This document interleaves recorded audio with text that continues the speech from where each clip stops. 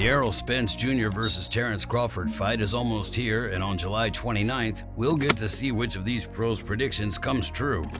Anthony Joshua is definitely leaning towards Spence winning, but he wished both men good luck with their upcoming fight. Joshua stated, "With what Derek does here, it's not only the physical, it's the fundamentals, and also, this here gets pushed. And if you look at Errol, he can push. So can Crawford, but I'm rooting for Errol. I'm rooting for Errol in this fight, but good luck to both men." Kell Brook has been in the ring with both men at some point, and he definitely believes that Crawford will win. Kell stated, "It's a fight where I've been in with both of them, and it's a funny one because I could get this wrong, the reason being that styles make fights. A positive for Spence is that he's a natural southpaw, and I think that may cause Crawford some problems. But I'm going for Crawford to win that fight. He's a switch hitter. He's like a surgeon in there, very precise, great finisher, and he's a great fighter. They're both great fighters, but I'd have to lean towards Crawford. He's been more active than Spence, who's been in a big car crash. He's not really been active like Crawford. There are only small percentages in it, but I do lean towards Crawford in that fight." James Toney also thinks that Crawford will just be too much for Spence to handle.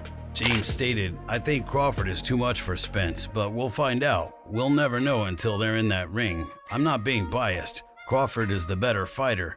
He's fought the better competition. People say that Spence has, but I don't see it. I see a late round stoppage, knockout. Spence has never dealt with anyone who's just as fast as he is and who hits harder than he does. I love Sean Porter, but Crawford beat the brakes off him." Calvin Ford thinks that this is going to be an extremely close fight, and he couldn't be happier to see these two in the ring. Spence, Crawford, who wins? That's what I'm going to leave away. I told you that's a coach's dream right there. You get what I'm saying? Because like I said again, Spence is the bigger guy. He's been in that weight class for a long period of time. The question I ask people, throughout both of their career, which one been hurt in their career since they've been fighting? And then we'll know who the winner. Okay, that's the answer. Paulie Malignaggi thinks that Spence will be able to set a pace to wear Crawford down. Paulie stated, "I really like both guys and have utmost respect for their careers and their accomplishments. That said, I think Errol's too big and the natural size is going to be a bit too much for Terence to deal with. We'll see how it plays out. I think Terence is more versatile and he's actually my #1 guy on the pound-for-pound list. I think Errol wins the fight, but I think Terence is the more complete fighter. But at welterweight, I think Spence will cause a pace and physicality to the fight that the smaller guy will be worn down by."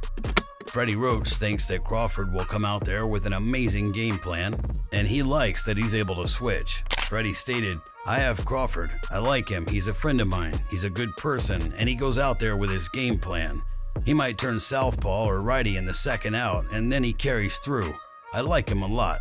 I think he's one of the best fighters in the world today. I think he's thoughtful, and he counterpunches really well." Manny Pacquiao believes that this is going to go all the way through 12 rounds. Manny stated, "The style advantage. Crawford has that advantage against Spence. It depends how they prepare for the fight.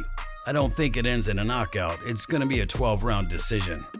Adrian Broner thinks this is going to be a back-and-forth match, but he's really close to Spence.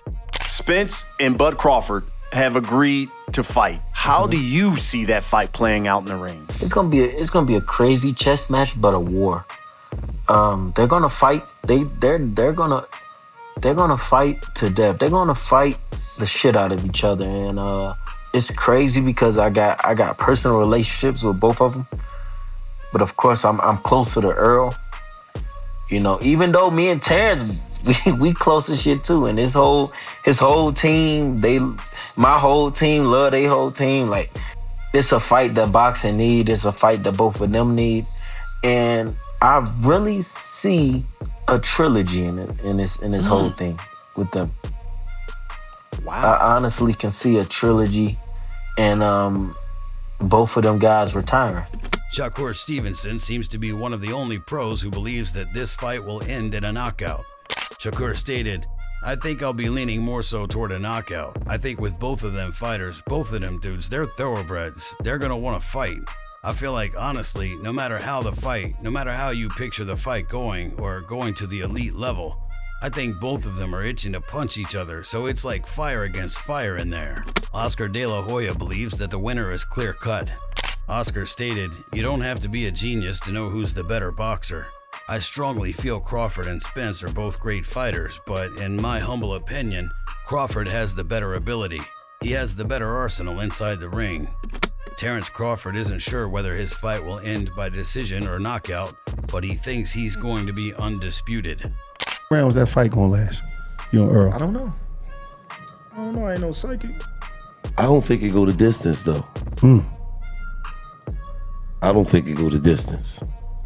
Whether it do or not, I'm gonna be undisputed. I'm gonna be undisputed. I'm sitting here telling you right now. Mike Tyson thinks that both men are beasts in the sport, but he doesn't think that Crawford can afford to stand still with Spence. Mike stated, "It's a hell of a fight. Listen, you've got a master in there with a mean hell of right? But the master is coming up in weight. He's the small guy, but he's been successful with bigger guys. Then again, styles make fights. That fight that Spence had with the Cuban or Denis Ugas, he got hurt. He got dropped. That guy is a hell of a fighter too, and he got up and killed him. You can't stand still with Spence. You gotta move. Crawford has to do a lot of movement because if you stand still, he will break you down." Shane Mosley had originally been backing Spence, but after some reconsideration, he thinks Crawford is at 100%. Shane stated, "When you're not 100% and you're going up against another opponent that's just as good as you, it's very hard to beat them.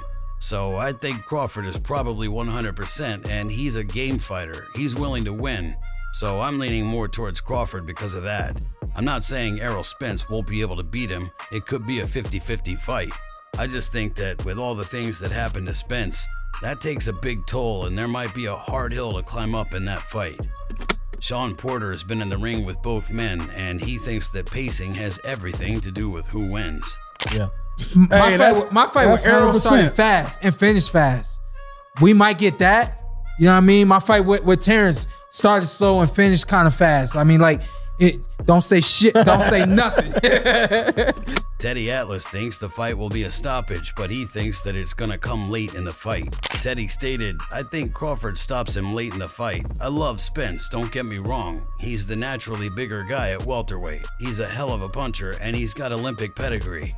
So he knows what he's doing technically. But at the end of the day, there's one thing that Crawford has better than anybody. Instincts. You can't coach instincts. You either got it or you don't. And he's got some of the greatest instincts I've ever seen in a fighter." Amir Khan definitely sees Crawford winning, but he doesn't think that it's gonna be by stoppage. Amir stated, "I've got Terence winning that fight unanimously. Not by stoppage because Spence is a tough and tricky fighter. He just breaks down a fight so easily, does Crawford. I remember even with the speed I had and throwing combinations, he was making me miss by inches. Then he'd lean back and catch me every time. He's so precise and his timing is on point. He's probably one of the best fighters I've ever seen. He reminds me a bit of Andre Ward." Gary Russell Jr. broke down what he thought, and he doesn't see Spence being irresponsible with his defense. But with that being said, I think Errol, he has what it takes. He's not going to be defensively irresponsible. You know what I'm saying? He's going to. Terence going to have to work to 12 rounds. Of a 12-round duration. Terence got to be perfect. For 12 rounds. Errol don't have to be. Errol don't got to be perfect for 12 rounds. Connor Ben sees this ending with a late stoppage by Crawford as well, though. Connor stated, "I know me and Spence have had our words, but that aside, I think he's a great fighter, a great talent. He's accomplished a lot in the sport of boxing, but not being biased, I would lean towards Crawford.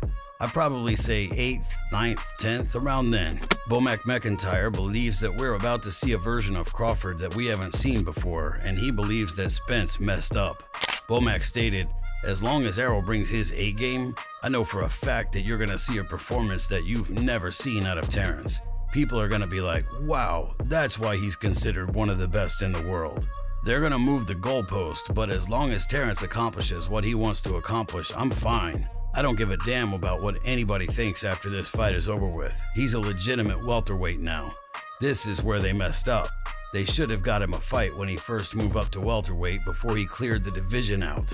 If you enjoyed this video, make sure to subscribe and check out some of our other videos on screen right now.